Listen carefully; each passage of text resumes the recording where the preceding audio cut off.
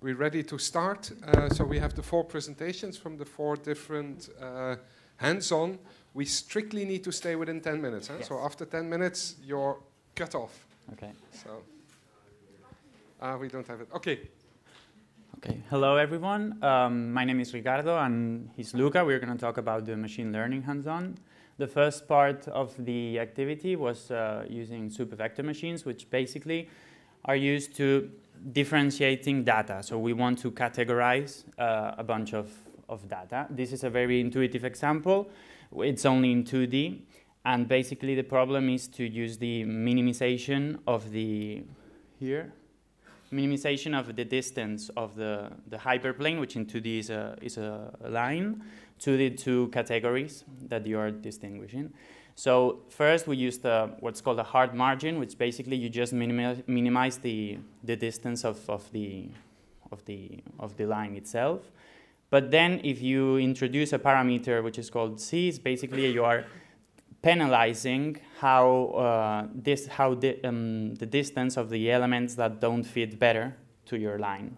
So moving this parameter C, or changing the value, you just say how bad it is for your minimizing function to have some values close to your separating line, which is the yellow here. So you can underfit or overfit your system. Basically, if you use a really high C, you say that you have to take into account all of your points. So you see that every single point falls between the corresponding section of your plane. And here with a low value of C, you say, okay, I'm more flexible in my model, so some values might be in the wrong category. But in the end, we find this to be more accurate because here is a clear example of an overfitting, because just this single value, which is not typical compared to the rest of its category, it's significantly influencing the entire classification. In case the data is not linearly linearly separable, as in the previous slide, we use a mathematical tool which is called the kernel function, and basically what it does is to change the minimizing function. The minimizing function, you're just using it in a different, higher order of dimensions. So a really simple example, we use the Gaussian function, and we used a dummy example. We created 2 clusters of data and calculated the covariance matrix here of these 2 data. Covariance matrix just shows how each data is related to the other one. The parameter of interest is sigma, which basically says, as you all know, how your Gaussian distribution is. So the higher the sigma, the more spread out your distribution is, and therefore the more similar all the data are going to be one to each other. Now, here we can see some just general examples of underfitted and overfitted cases.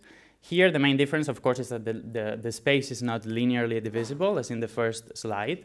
So here we can see just let's say like the standard case where the hyperplane that it's dividing the 2 sections is correctly distinguishes between both categories. Here is a really low value of C, and we see that it's so flexible that it's not accurately predicting or accurately classifying the both categories. And here is the opposite example. We reduced sigma, meaning that our Gaussian distribution is really, it's not spread out, it's really constrained into the mean value. So here we see that it's completely over-constrained and overfitted, sorry. Here we can see a separation that doesn't make any sense. So now Luca is going to talk about a practical application of this tool. Yeah, we applied this concept to some cardiac data. Here we can see some cardiac shape divided by healthy cardiac shape and pathological cardiac shape.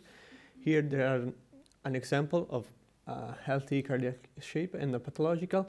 We identified as a parameter the oscillation in the curvature over the mean curvature of the left side of the curve, and here the results. As we see, the data are quite linear separable. In fact, we try to separate linearly, but here we use a high C, that means hard edges, but even with a high C, we fail to get an hard behavior. Instead, with a lower C, we perfectly divided the data in healthy pathological with a soft behavior, and we try also with a kernel trick, so with a Gaussian function, dividing and better dividing the healthy from pathological. Here we test with a cross-validation, with dividing the data in 5 interval and training with 4 and testing the other one. And we see the accuracy of the testing with depending on C. And if we with an higher C, that means harder behavior, the accuracy reach a plateau. Instead, sigma we had very strange behavior. In some cases, with an higher sigma, we reach a lower accuracy. In some other cases, there is a plateau, so the accuracy don't get down significantly with an higher sigma. So let's Ricardo see the other part. The second part of the hands-on was using PCA, principal component analysis. And basically, when you have some data, you want to obtain the representative it's called the eigenvectors, but it's basically the main directions or the main parameters that characterize your data. So here we can see that obviously this is the most intuitive example is always in 2D. We see that all this cloud of data are mainly varying along this axis, the U1. It says the problem is to maximize the variance along this vector.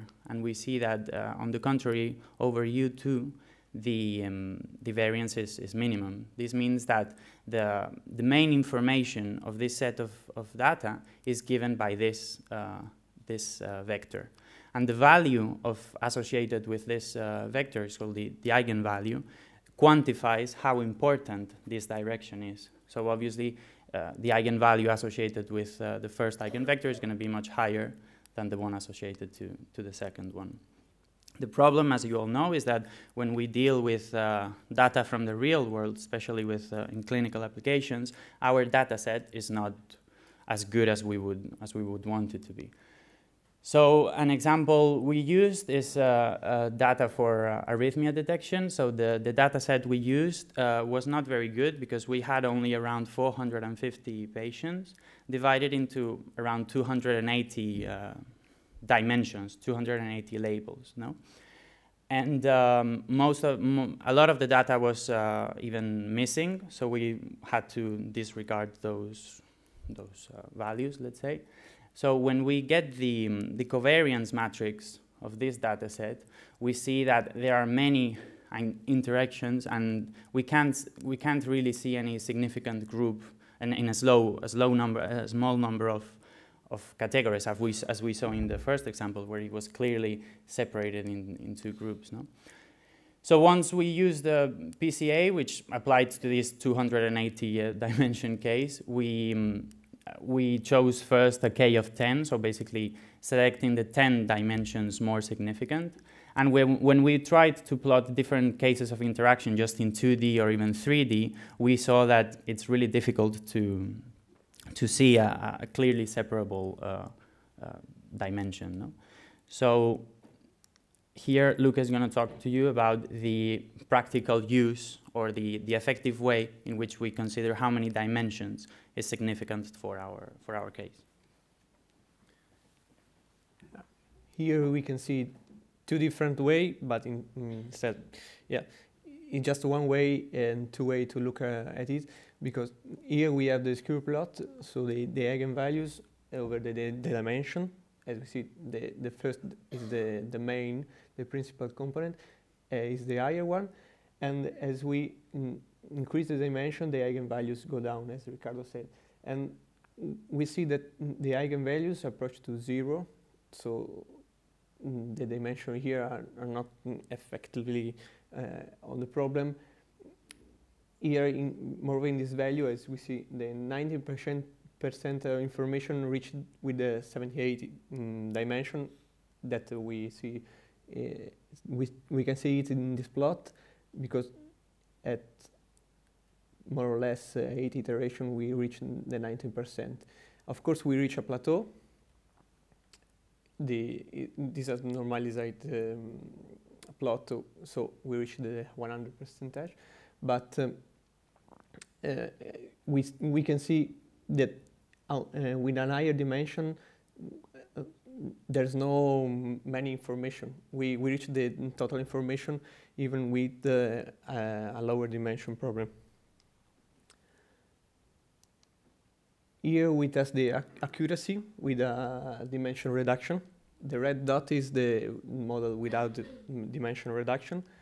As we see, the model is not as good as we expect because the accuracy is around 75%. And as we see in the previous slide, we reach a plateau, and with the dimension, when we reach the plateau about the information, we reach also the maximum accuracy, reaching more or less 75%.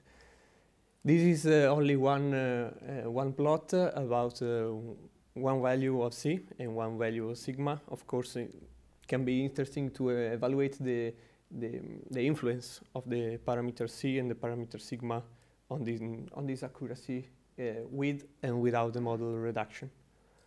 So, thank you for your attention. Thank you. Any quick question? Otherwise, the next one can prepare. Next one. Next one. Any questions in the meantime?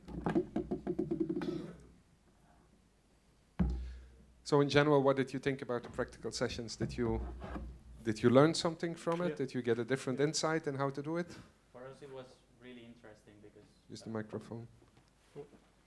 it was the first time we used machine learning, and we found it really interesting. So we encourage anyone who hasn't used it before to take a look to it because we really liked it. Okay, so we go to the next group.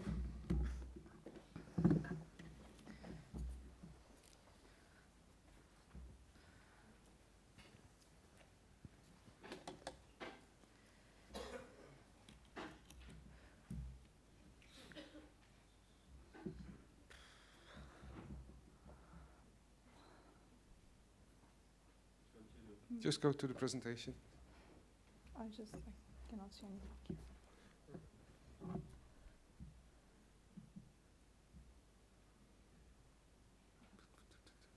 It's up there in the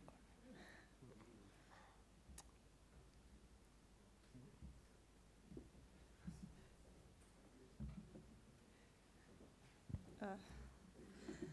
Okay. Sorry to spoil. Yeah.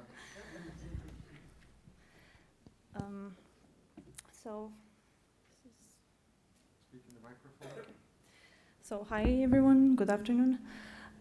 I will be presenting the second hands-on project, which is called Hemodynamic lumped models using CML and Open Cor,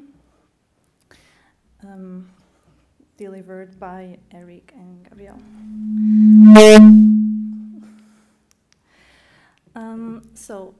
This project has mainly as objectives to create a lumped model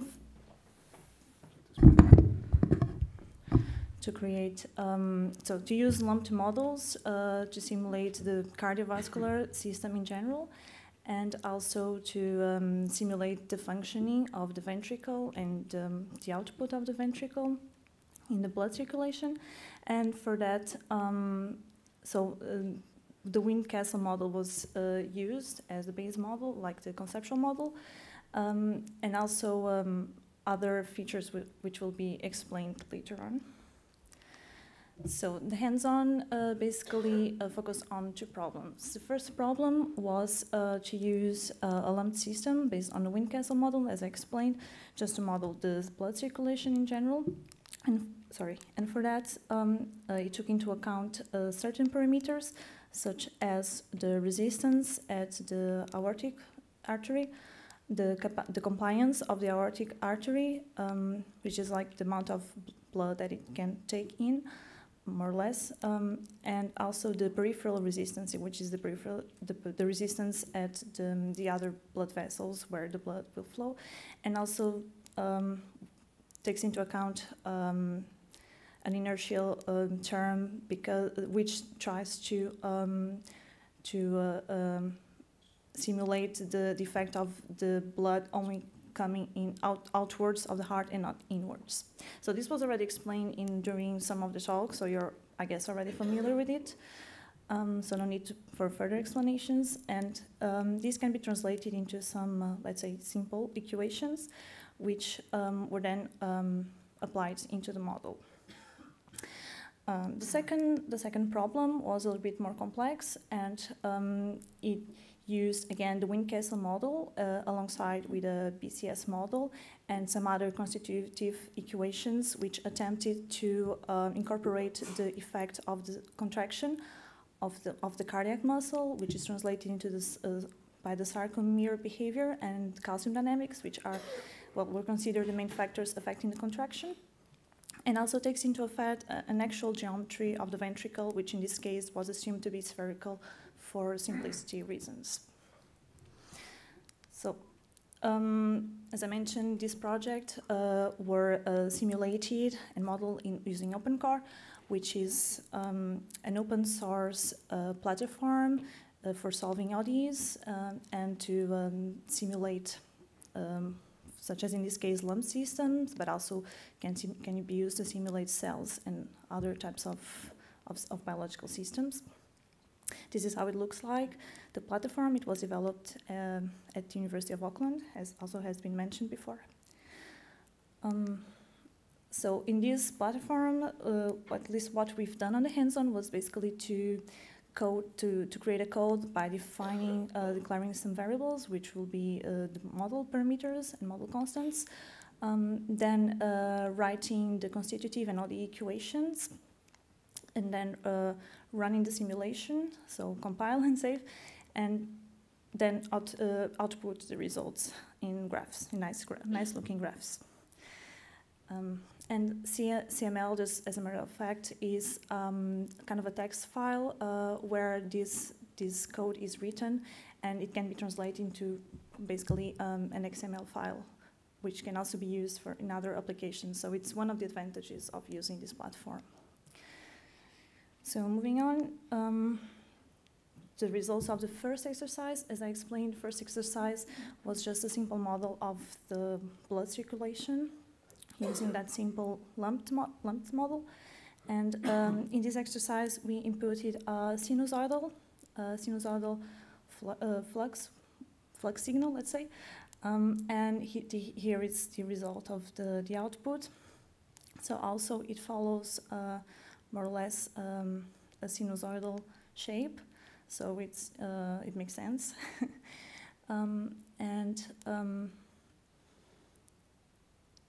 So the exercise asked us to change some parameters and see what happens to the signals. So firstly, for example, we can change the peripheral resistance, which is RP, what was RP in the system, and what happens is that we see that there is a change in the value here.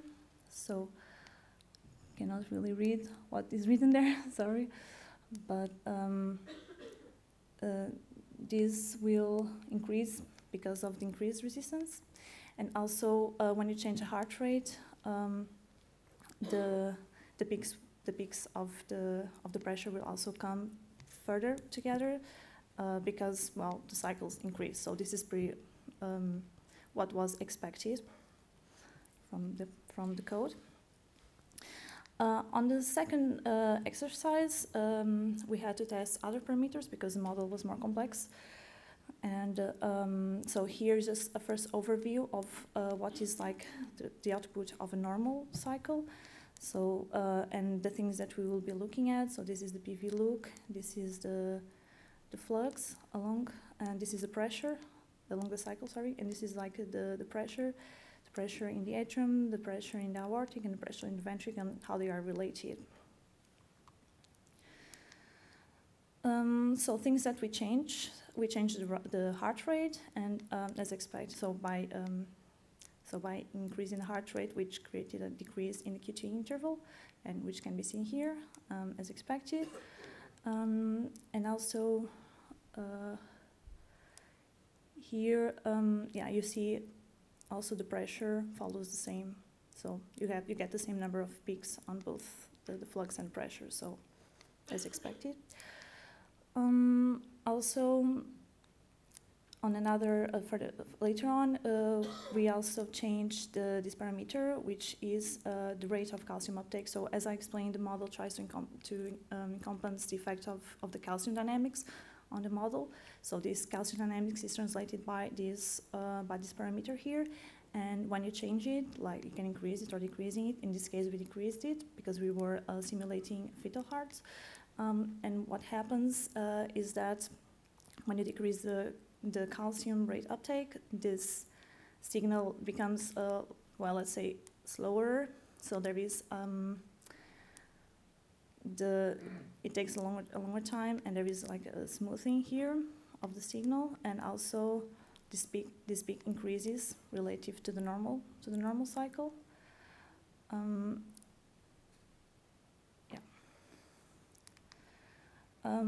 Lastly, there was another exercise where we had to reproduce this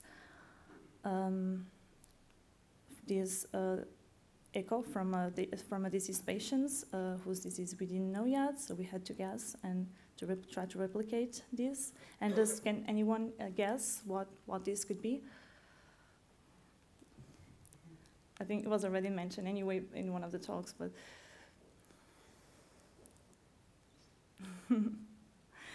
okay, so this is a signal from a patient with aortic stenosis. And so we had like to understand what's going on and change the necessary parameters in the model to try to replicate this behavior. So for that, we could basically use two approaches. So either to increase the peripheral resistance, which, well, as you know, when you have aortic stenosis, there is kind of a blockage, so there will be a greater resistance in the outflow of the blood from the aortic valve. So you can increase this parameter in the model, and there's, well, conversely also an increase in aortic pressure. So you can also multiply the constitutive equation by a value, and what you see is that the PV loop from the normal cycle, it becomes a little bit more narrow, and the pressure increases. So you cannot. It's not really possible for.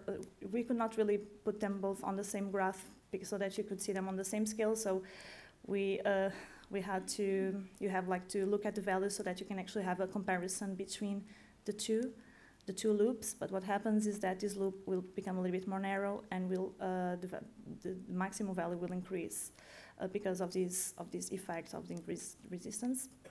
And also what you observe on the velocity or flux output is that this phase here, so the filling phase becomes more symmetrical and less steep compared to the normal cycle, because of the heart needs to make a greater effort, and therefore the filling phase will take more time.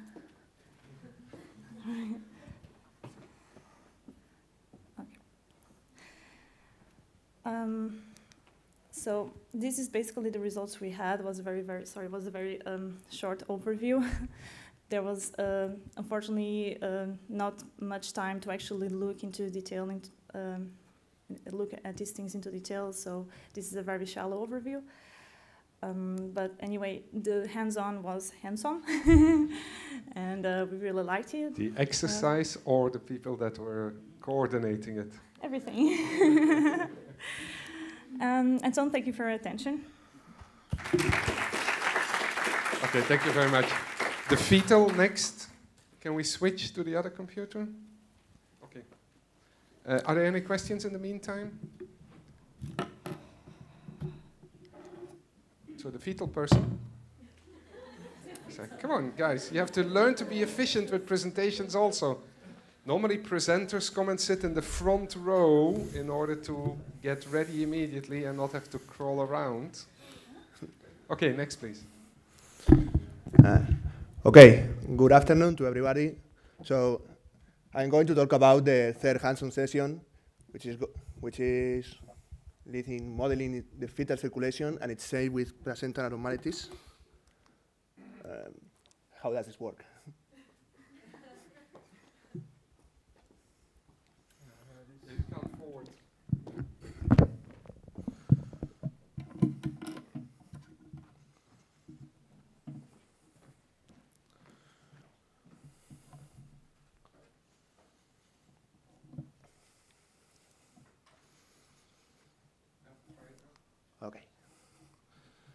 Okay. The main purposes of this hands-on session was, first of all, to study global hemodynamics in the fetal circulation using a zero-lamped parameter model, which is based on the fact that the flow in a compliant vessel can be, as my partner said before, that can be analogous to the current of an electrical circuit. Then we can change several parameters in order to simulate the fetal circulation. And then we will have an electrical circuit which somehow simulates this flow and the fetal circulation through it. Once we have the circuit and the simulations, we will investigate some critical parameters of flow distribution in health and very specific diseases. And then we will compute subject-specific parameters based on in vivo measurements. We have here the equivalent circuits of our fetal circulation. We have simplified it somehow because it is really hard to simulate of the fetal circulation with all the aortas, capillaries, and so on. But somehow we have divided the real circuit in five main compartments, which are the ascending aorta, the cerebral arteries, the descending aorta, and their corresponding vascular beds for each one. In order to do so, we have modeled it by means of Simulink, and then voila, we have the blood flow for a healthy fetus. We have the brain flow represented as blue, and then we have the lower body flow represented as red. Then we have extrapolate the blood flow for the last bit in order to ensure that the flow has been clearly stabilized along the circuit. And then, as an extra, we have calculated the pulsatility index, which is of relevant importance for the clinicians because it's a measure of the variance of the blood flow in the fetal circulation. By the way, in an engineering point of view, it's no more than the maximum value and minus the minimum value over the mean of that. And then we will calculate the pulsatility index, and we will do several comparisons between the healthy fetus and very specific diseases. Because here everything is wonderful and the fetus is right, and here we have very consistent results. But what happens when there are some placental abnormalities and very specific diseases? For example, intrauterine growth restrictions. Concretely, in these diseases, in intrauterine growth restrictions, there is some kind of placenta insufficiency which restricts somehow the diffusion of oxygen and nutrients to the fetus. As a consequence, the placenta resistance increases, And the blood flow in the circulation is reducted and redistributed between the brain blood flow and the peripheral organs. Because when the blood flow in circulation is reducted, the heart will try to increase the blood flow into the brain because it is the more important organ, and because blood flow has to be constant among this circuit. When one goes up, the other goes down. That is no more than that. Then, in order to do so, we have increased the placental resistance up to 100% of its original value, which is increase the placental resistance twice as normal. And then we have the blood flow. We have extrapolated, as before, the blood flow for the last bit. We have here the brain flow and the lower body. And we have seen as a result that the blood flow in brain has increased and the blood flow in lower body decreases, according to what expected before taking the measurements. Then we will have gone one step further and simulated one cerebral vasodilation in which the radius of cerebral arteries and capillaries have increased 10% of its maximum value. We have changed this parameter of the brain vascular beds in this circuit, and here we are the blood flow which corresponds to that. And here we have seen that the brain flow, because of the cerebral vasodilation, has increased quite a lot, whereas the lower body flow has decreased as a consequence.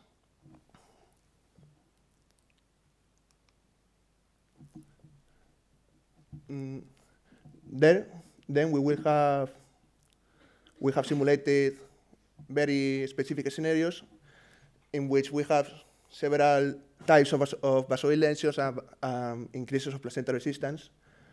And here we have seen that the more vasodilated and the more placental resistance is increased, the more flow goes to the brain and the less goes to peripheral organs as expected before. Then we will have recorded the 5 more specific measurements of each, or at least the most common ones, in which placental resistance decrease up to this percentage, and the cerebral vasodilations increase up to this percentage. Then we will have simulated the 25 possible scenarios corresponding to that, and then we have extracted the more specific ones, which are the 25% placental resistance increase and 10% vasodilation, 25 placental and 50 vasodilation, I think, and 125 placental and 10% vasodilations. Here we can see how blood flow is redistributed according to the parameters that we change. Then, as talked before, because pulsatility index is as important for clinicians, we have extracted a 3D plot in which we have extracted the values of pulsatility index as a function of the increase of placental resistance and percentage of vasodilations. And here we can see that pulsatility index increase with the more that we increase placental resistance, as expected, whereas vasodilation decreases implies an increase of pulsatility index. And as an overall effect, we have concluded that vasodilation effect is greater than placental resistance, at least in the brain. Whereas in the lower body, because the blood flow is decreasing, the more we change the parameters according to the diseases, we have seen the other way around, that the pulsatility index increase, whereas we increase the placental resistance, and the more we increase the vasodilation, but that in this case, the vasodilation effect is also greater than placental resistance effect. Well, here we have simulated the most possible scenarios and the most practical ones. But in reality, we have to take into account the real clinical data. In order to do so, we have simulated a real Doppler measurement of the blood flow, in which we have included some kind of noise, and then by means of a minimization algorithm, we have calculated the optimized somehow the mean square error between the simulated data and the values corresponding to the real flow. And then we have included these parameters to change, and this minimization algorithm will calculate the parameters of fetal circulation, and we will have a clue about what parameters of fetal circulation have changed according to that of a healthy fetus. Then, as a conclusion, we have included that this analogy between electrical circuit and fetal circulation can successfully improve the understanding of hemodynamic changes under different conditions for a specific patient, and will allow us to compute parameters that cannot be measured experimentally. And I think that's all. Thank you for your attention. Thank you very much. And what did you think about the hands-on, or what did your group think about the hands-on? Sorry? What did your group think about the hands-on? Also that the trainer was handsome, or? Of course. Okay, the next one.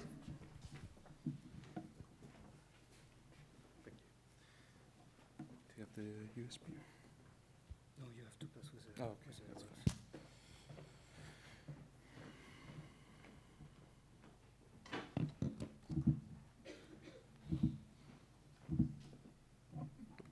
Thank you.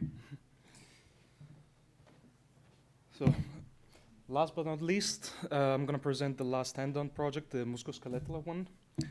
So, thank you. Our project was aimed to study the mechanical and biological effects that are involved in the process of osteoarthritis. Specifically, osteoarthritis affects a big part of the population, especially in increasingly elder population, and is expected that the amount of people and the resources involved to treat this disease will increase in time. Osteoarthritis is a disease that affects cartilage and bone and develops in time, leading to a thinning of the cartilage, an inflammation process, pain in the patients, and especially age-related mobility problems. So we were giving a complex finite element total knee model, which was composed of two rigid bodies simulating the tibial head and the femur, and several deformable bodies, including the cartilage, the menisci, and the ligaments. So first, we visualized this model in FIBio, which is an open source model software for finite element analysis. And once we got to know this software, we moved to study what is the mechanical properties of the cartilage, so how to implement a realistic model, realistic equations for the properties of the cartilage, and how to correlate the mechanical effects on the biological behavior of cells within the cartilage. Especially, we want to see if loads within physiological range or above will lead to either a degeneration of the cartilage or increase in matrix production. The biphasic model was the most representative one because the cartilage has a really high water content, and it's made of collagen fibers and protoglycans. The protoglycans will present a fixed charge, which will lead to an increased concentration of electrolytes, and therefore an osmotic pressure within the cartilage. The increasing pressure is balanced by the force within the fibrils and the protoglycans. And so we wanted to model this biphasic structure with a Neo-Occam equation and a Donnan model to express the osmotic pressure. We want to correlate then these two models and analyze the overall properties of the cartilage behavior. We build a simulation with the finite element model, starting from building the equations, getting the values from literature. We included these values in the cartilage, in the material properties in the software, and then we run the finite element simulation. From this model, we managed to get the strain within the cartilage, the IS value, and use it to analyze the biological effect. This whole process is iterative, so the changes in protoglycans and collagen content, as well as cell viability, can be used to change the parameters of the equations, and therefore study the development either of a chronic condition or a physiological model. We run first simulation using a hyperelastic model for the cartilage. So here we have a video of the total displacement of the joint on which was applied a load of 500 newtons. And below you see what we got so far with the biphasic model. Unfortunately, the second part didn't really run as expected, so we could only visualize the free swelling of the cartilage. So what happens when there's no load applied and there's a water intake with the cartilage till the point that it reaches, the structure reaches an equilibrium.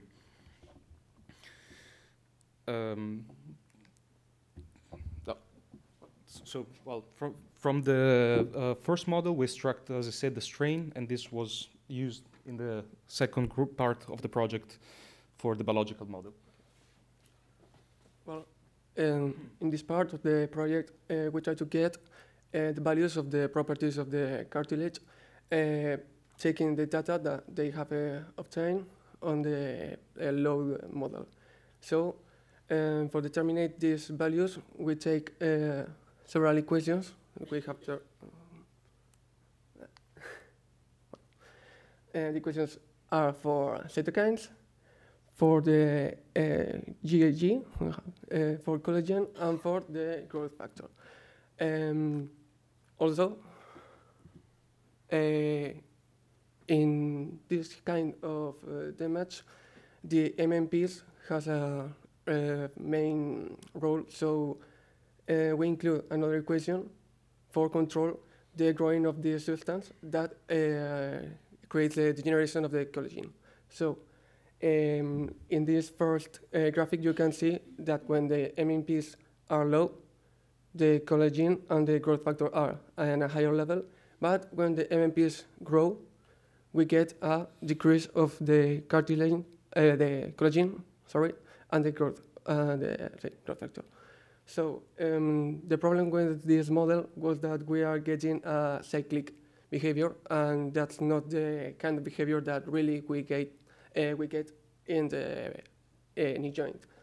So this means that some of the parameters that we have tried to use for describing the process are given a negative aging value in the matrix. So after trying change 10, we decided to make a correction factor for getting the correct graphic and allow you to see what's the real behavior of the knee joint under this stress. So for simplify, we just take a 1+ concentration division, and this is the behavior that really should have this kind of model.